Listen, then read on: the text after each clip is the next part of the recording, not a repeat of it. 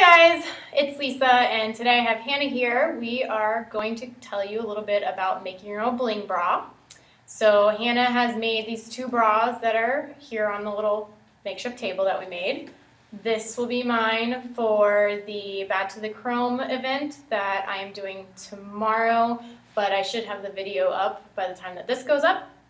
And then Hannah had this whenever we did our performance at my masquerade soiree. I was so impressed with it that I asked her to make one for me, and I'm very happy with it. So, since she did such a good job and so many of the girls at the studio asked how the hell she did this, I figured that you would all want to know, so we're making this video. Hopefully it will help. We're not actually going to be putting it on today, but we're going to give you all the tools so that you can do it. And I would really like to see how they come out, so make sure to give us links in the comments below or hashtag Lush Lisa whenever you make them so I can see them. So, Hannah, how would we start making a bra like this? Like, what would we need? First thing you're going to have to do is, obviously, you got to get a bra. It doesn't have to be anything fancy. It can be cheap. Just something that makes your boobs look good to start with. So you want them to up in there. Next, you're going to need a hot glue gun. That's what I use. You can use fabric glue or other things like that, but it takes days to dry, where hot glue, it's done. So once it's there, it's there. You don't have to worry about messing it up or putting it somewhere. It's ready to go. I feel like the other kind like oozes. And and it oozes, and your beads can actually end up weird places if you use the not instantly dry, like fabric glue. Yeah, so it's kind of more of a pain, where hot glue, you just stick it on. Hot glue gun is like a total, like, you have to have it if you're a pole dancer, and the really sad thing is I don't have one yet, so that's why I had her make me one. And hot glue fixes everything, seriously. So hot glue gun, bra, what else? Jewels, it doesn't really matter what size. I want to say this pack I bought was like $10, and it's made more than 5 bras already. So it doesn't have to be expensive. Where'd you get it at? Hobby Lobby is where I got this jewel, but I mean, pretty much any of the craft stores have it. You can also go online. They're usually really cheap on Amazon. I just like to see it and feel it. Yeah. These are like plastic jewels, not like glass or anything crazy, right? You can get crazy like that, but that gets really expensive, and that's, you know, a lot more work too, because they don't stick the same if it's glass on hot glue. So the plastic actually sticks a little bit better. Have you ever used, I saw like at Michael's, this like stick thing, and it had like a point at the end and it got really hot, and it was supposed to seal those gems which had like sticky backs on. Oh, like the iron-on stuff? I think so. I've never used like the individual ones, but I mean, the iron-on stuff does work. It's just, once again, placement is the hardest part about doing that kind of stuff. I did iron-on one time. It came out really funny. Yeah, it always ends up shifting. I made a sports bra, and it was supposed to say pole, because all my stuff says pole, because I can't come up with anything really clever. And it accidentally shifted the E at the end, so it was like a ½ inch lower. And my friend at the time, she decided, well, we'll make it look really like fancy, and we'll put a little, what are those little squiggly things over the E's in like Spanish? Yeah. I forget what it's called. And it said pole. I'm going to put a picture to show you if I can find it. And we did the little iron-on ones, and I remember how hard it was so they wouldn't move, because I wanted them in a line. So I do like the idea of hot glue so much more than those stupid iron-on things. They're really annoying. Yeah. Planning it out, you can just wing it and just start gluing and see whatever you want. I usually doodle something. I can't draw at all, but you know, just drawing something out so you get your idea, it helps a lot in the planning process. So if you were to like wing it, would you like start at like the nipple or like the side? Or what would be like the step A whenever you were planning where to put the first one? Well, it also depends on like if you're doing top or just bottom. Okay. If you were to do the full thing, where do you start? The full thing, I always start from top to bottom. So like from the little like here, strappy and then thingy, and go then down. over. Yeah. And then do you go like you're reading a book, like across the lines? I actually do it random. Okay. Unless I want it to be in a straight line. Okay. Like these ones. So that it varies literally, more. I did like, oh here, oh let me go over here, and I also get bored really easy, so I have to do like this side and that side, and then go back. ADD up there. crafting. Yeah. Okay, so from top to bottom, that makes sense because there's more of like a point up here, so it should be able to make the point versus the bottom. Like it's okay if you kind of miss stuff. Hopefully your boobs are big enough that you can't really see the bottom anyways. Mine are not the case. Time, it really depends on how big your boobs are, which a lot of people don't think about. More volume to cover. Mine took like a week to make, where others took like an hour. But which means while you're picking out your bra, if you want it to be done really fast, if you get a really giant push-up bra, that is going to be a bigger cup, so it's going to take you longer, versus if you get a flatter bra, you can probably do it quicker. And then if you have big boobies, it's just downhill for you. Sorry. Yeah, sorry. You're going to have to just get over it and plan right. Make sure you do give yourself enough time, because being in a rush isn't the best for creativity. So for planning like this one, which hopefully we can like zoom on these, you can see how like glittery it is. It's not in any particular order, it looks like. It's kind of mixture of small, medium, and large. The mixture also makes it less flat, so it actually makes it look more like from eye the poppy side too. Yeah. So you really see all that glitter, where if it was one solid, it just doesn't look as glittery and ridiculous. And I like how on yours, like she has like a lace side. I really like this because whenever I've pole danced in a bra because I wanted something fancier, I think that the lace makes it just a little bit nicer looking versus like right now, the one that I have, it just has a plain side, so it's going to be very obvious I'm dancing in a bra. Versus a lace one, I don't know, it makes it look more fun. So think about that whenever you're choosing a bra. And also the backs, like this just has straps going right down in the back, but in the front it's got two little tiny ones in the front. Some nowadays have like X like tops, so that might be more fun, and you could probably decorate some of those versus just a plain bra strap. It's going to be harder to make fancy looking whenever you have like amazing tits and then just like plain bra straps that can be boring. So then this one, tell us like how you made this one. That one I started winging it. And I just started from the side and just started with the top over, and then it made kind of that zigzag pattern because like I said, I kind of go all over the place. Yeah, you can see like at the bottom here, like it's not just a line going straight across. Instead, it kind of looks like scalloping at the bottom, which I really like, and a lot of the girls I showed this to, they noticed that and they love that. But then it looks cool how it doesn't have a straight line across, but then these are like perfectly straight coming down. And the thing with these, you actually do not go straight down with this. If you want it to look straight, you're actually going in every single time. Because if you go straight, it actually looks totally different than that. Yeah, it'll make your boobs like not look as big. Like this is going to make my boob look way bigger than it really is versus you want it to be if it was just going down to like my rib cage. I don't know.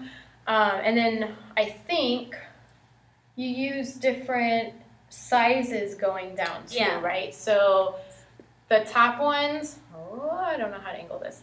The top ones are bigger, and then she went smaller and smaller down to the little bitty ones down here. And the descending also helps with making your boobies look bigger. Yeah. With the descending, because it causes the illusion of them popping out more. Oh, okay. And then in the center, so this one that she has also has like a cool little, Like I'm going to put it above my head, so nope. No. In front of the white thing. Yeah, you can probably see it in front of the white thing. It's got like a little lacy, strappy middle. I don't know how to describe that. So you couldn't put bling there, right? Like that would probably not stick very well. Mm-hmm. But since I bought, by the way, this bra came from Walmart. It was only $3.98, which I've never seen them on sale for that cheap. And it does have padding, so that was really cool. But since it was plain Jane, she put in the center another like little line to make it look cool again. So make sure to think about what's going in like your cleavage area whenever you do that. And you can even do like danglies. I know that's hard with pole because stuff gets stuck. Oh yeah. But you can, you know, put stuff down. Ooh, around. Like, yeah, okay, I like that idea. I've seen like a few like where you can buy and they have like little beading under here. My like ribs like hit. I don't like how that feels, but I like how it looks. Yeah, I almost did like a dangly thing, but I was like, might get ripped off. Yeah, my belly button rings rip off constantly, so that's why I didn't would probably not do it. Yeah, I think my belly button ring came off whenever I did my last performance. Okay, so we went over what we need. We went over planning it and to get it set as far as what it's going to look like. And whenever you're actually doing it, like how much glue do you need? Like, I don't know if there's like settings, or do you put like a gob on, or how does that work? You definitely, with the hot glue gun thing, get the hotter setting one. There's a cold hot glue gun, and then there's a hotter one. Get the hottest. It works better with sticking this. And you really just hold your little jemmy, put a tiny dot and stick it, and like you want to wiggle it around just a little bit, enough where the glue spreads around. Okay, so instead of covering it, then whacking it on and it's gushing all over the place, that's not going to look hot. Then instead just using your finger to get it. And I can see, because on mine, there's not any excess glue, which with those lines, it probably was a lot harder to not have the glue. Because it will look like you made it, like with your grandma or something. Grandma, let's come bedazzle my tits. Yeah, it'll be a blast. But do you have any tips on like preventing the like stringy like cobweb stuff coming out from it? Basically, you just want to don't just glue it and go away. Actually, push down and swipe it, just like you're wiping it almost. You still get some of the stringies, but just right when you glue that down, if there's anything around while it's still kind of mushy, you can pull it off and it'll actually totally come off and you won't be able to see it. Okay. Yeah, because I've seen like a lot where they're like all over the place, and it takes away from the shine because the strings are in the way. And then, yeah, like she said, you can tell that you made it yourself versus if you bought one, they probably wouldn't have as many strings. Less is more. Yeah. You can always add glue, but you can't take it off as easily. That's true. Yeah, and so then say if you're putting one together and one moves, like what is a good plan whenever something messes up? If it messes up and you're doing something like the top, you can rip it off and replace it because you're going to end up covering it anyways. Okay. Now, if it's a straight line like this, you're kind of screwed. Plan B. Plan B would be go with that shape. If it messes up in it like a little bit, start doing a different design that direction. A couple of these actually kind of wiggled, and you can't really tell. You can't tell because I kind of just put the rest of that just adjacent over instead of keep going down. It makes it look like there's nothing there. That makes sense. And even like say if one of these had gone awry and gone to like the side, I think it would still be cool, even if like you made like another line of like beads going horizontally, so you could easily fix that. I think if you've never done it before, probably go with the full coverage the first time, and then maybe get a little venturous with the designs your next time. And do you think it's easier to do all the same size, or it's easier to do the varying sizes whenever you first start? It's probably easier to do the same size because you don't have to think about, oh, okay, well, if I put this big one here and this tiny one, what size has to fit in between to actually make So it not show. less geometry. Yeah, exactly. So I would say just solid same is usually a little bit easier, and it takes less time to do a solid that makes color. Because I have to find, oh, okay, this one doesn't fit. Oh, okay, this one fits. Let's do that. So same size, less time, little less work. Now I see like mostly the clear gems on these bras. Mm-hmm. Have you done any with colors? We have done some with colors. The only reason I like the white, I just feel like it looks a little classier. Makes it look less like, once again, like you made it, not like you bought it. Because it's harder to get like rainbow jewels that actually look pretty. Like look like real. that look real. Yeah, that's true. But I mean, you can still make really beautiful bras with the colored ones. I would imagine like I might try like a purple one. I feel like if I started doing multicolor, it may look like Rainbow Bright on my boobs. So, I mean, if you're going for that look, that would be pretty cool. But you may want to think about how much attention you really want to bring there when you are doing it, and how shiny that color really is, because I know what you mean with the colors, like they're a little bit more dull. So if you don't want to be like really getting a lot of attention, then maybe that's better. Maybe do a colorful one. But I'm on stage in this, so I want it to like be shiny and like blinding everybody's eyes. So that's what I asked for. That's what I got. Think about that whenever you're making your bra too. Now, the other thing I wanted to go over is, so we know that if you use the oozy like kind of glue, it's going to take a really long time to set. But if we use the hot glue gun on this one, then how soon can you wear it and move around in it and stuff? Oh, once you're done, it's done. You put that glue on there and wait about like 2 or 3 seconds, and you can wear it. That's also why I like it too, because once I'm finished with it, the first thing I want to do is put that sucker on. So and go to the mall. Exactly, and wear it, show it off, take a bunch of pictures. So it's with hot glue, it's pretty instant. I could make this and go out that same night, and it would be ready. So that's also a plus if you're trying to get it done quickly. And it's good if something goes wrong and one comes off, then that means if you have your hot glue gun with you, then you can easily fix it and be back and ready to go really quickly. I've definitely had that happen multiple times where something comes off and you're just like, oh, it doesn't matter. I have my trusty hot glue gun. And of course, you know the one that's going to come off isn't going to be like under the underwire. It's going to be like right in the middle. Like, oops, I don't know where it went. It just popped off. So you don't want that to happen. That would be awkward. Make sure to have your hot glue gun with you if you are going to wear one of these bras. The other thing I did want to go over is, I remember, okay, I don't think I've ever worn a blingy bra with, no I have. For Pull for a Purpose last year, Shelly made me a bling bra, and we used a lot of these gems, but we also used the sequins stuff, like on the edge and the side. I'll put a picture of it up so you can see what I'm talking about. And it ate my arm. Like, I felt like there was a zombie eating my arm the whole time because it was scratching. And when I put this on, I noticed that it is not like that. It's really smooth because they're rounded on the edges. So at the edge where you would hit your arm, you're not going to have a lot of like scraping involved. So if you are using multiple types of materials on yours, I would suggest putting the bling on the side and your crazy other-ish on the inside, where you're not going to be like rubbing your skin on it because it doesn't feel good. I had a red like line down my arm from that performance, which was fine. It looked freaking awesome and I love that bra, but I probably would have changed the area where I put the bling versus that.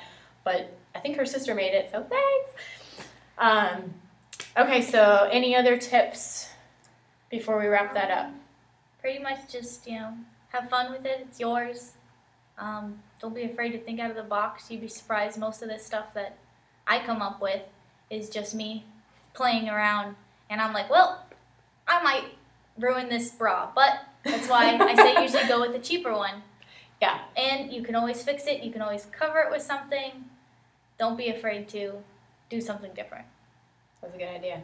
I like different. That's why I'm so happy that you made mine different, because I gave her like freedom. I was like, just surprise me, do something crazy, I don't care. Yeah. And I freaking love it. So if you are too lazy to make your own bling bra, I get it. I didn't make mine. Then Hannah does have ideas for you, and I don't know, maybe if you ask really nicely, she may even make you one. You can follow her at Bitties, which is spelled BLINGBITTIES. Haha, get it? Bling Bitties. So you can follow her. I think Instagram will be the best one to follow her on. You may be able to find her on Facebook or Twitter eventually. So like I said, I would love to see your blinged bitties. So hashtag Lush Lisa so that I can see it. And also go ahead and send it to Hannah, because I'm sure that she would love to see what she has inspired you to do. If you have any questions or comments or other ideas for videos of things that you want to learn how to do yourself, then let me know in the comments below, or you can also send me a message on lushlisa.com. Well, until next time, see ya. Bye.